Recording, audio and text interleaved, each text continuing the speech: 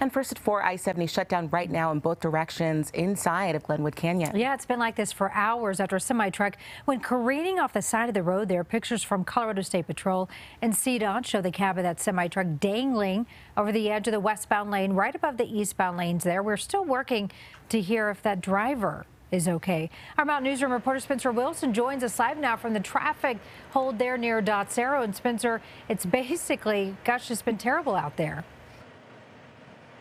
Absolutely not fantastic to wait out here. Not fantastic considering there's still a problem in Glenwood Canyon that has closed both sides of this road. The only cars we've been seeing going eastbound have been taking things out of the canyon at this point. Now, CDOT confirmed the road has been closed since this morning and will be closed through the rest of the night.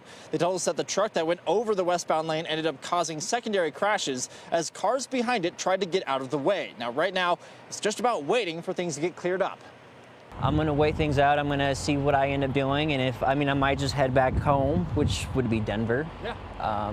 But if they work some magic and end up doing maybe half of that, maybe, I don't know. I'm just spitballing. But if we were to clean it up sooner than that, I might just, if I hear some updates or whatever. I didn't know that it was going to be that long. And if it's going to be that long, then, yeah, I don't know.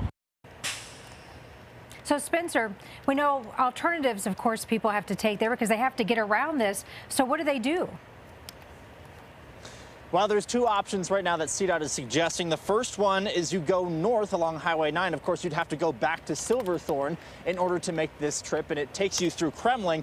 Not exactly a fast trip. The other option, go south on Highway 50. Both of these are potentially going to add hours and hours onto your wait.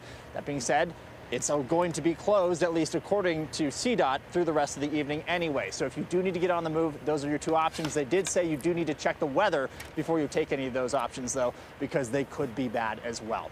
But live near Glenwood Canyon, Spencer Wilson covering Colorado First. Yeah, no good options. All right, Spencer, thank you so much for covering everything up there for us. Well, we are dealing with more bitter cold here.